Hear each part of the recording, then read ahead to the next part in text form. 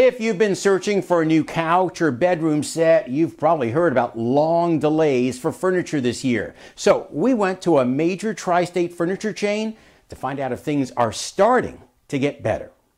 Melissa Taylor told me earlier this year she was waiting 6 months for a couch that was supposed to take 6 weeks. They haven't started production on my couch, so here I am just waiting. Cindy Roker was waiting 4 months for a bathroom vanity. And I'm starting to panic a little bit because I need a bathroom vanity.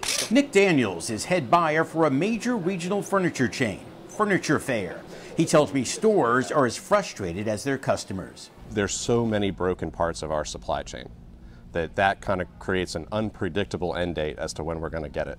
He warns about ordering furniture that needs to come in from China, Vietnam, or Malaysia. We have some things coming from Asia that are we're now waiting a year. So if you want the speediest delivery, looking for something that says made in the USA can help. But because of foam and fabric shortages, it's still no guarantee.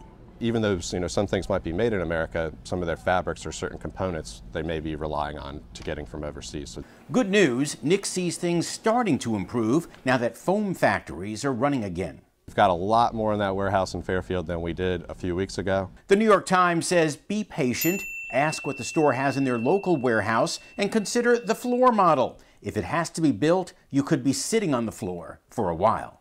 I would say 6 to 8 months is probably the typical time.